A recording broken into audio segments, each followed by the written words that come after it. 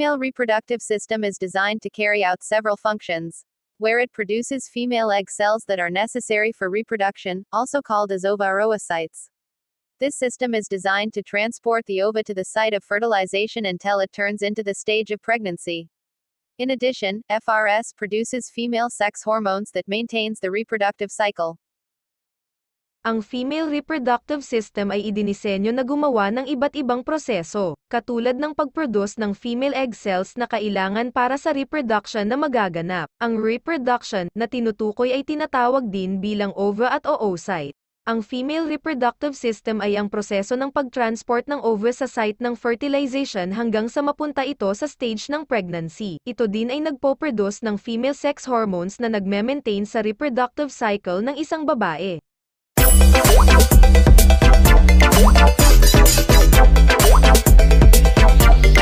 Vagina. This is the canal that joins cervix to the outside part of the body and also known as birth canal. Ito ang organ na kung tawagin ay canal, na nakakonekta sa cervix. Ang vagina ay tinatawag din bilang birth canal. Uterus is a hollow pear-shaped organ that is the home of a developing fetus, and it is divided into two parts. First is cervix, which is found at the lower part of the uterus that opens up to vagina, and second is corpus, which is the main body of the uterus that can hold a developing baby.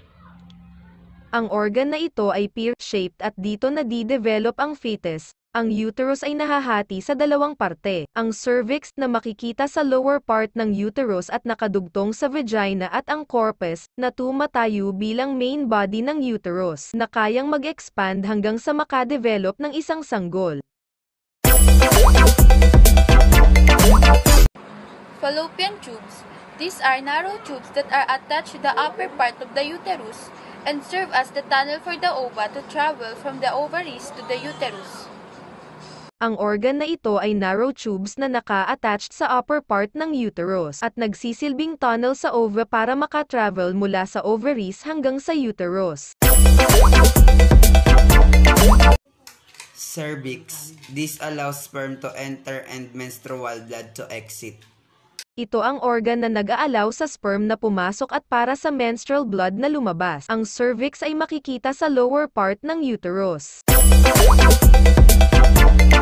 Ovary.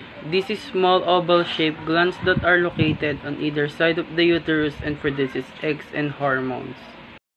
Ang organ na ito ay maliit na oval-shaped glands na makikita sa either side ng uterus. Ang ovary din ang nagpo-produce ng eggs at hormones.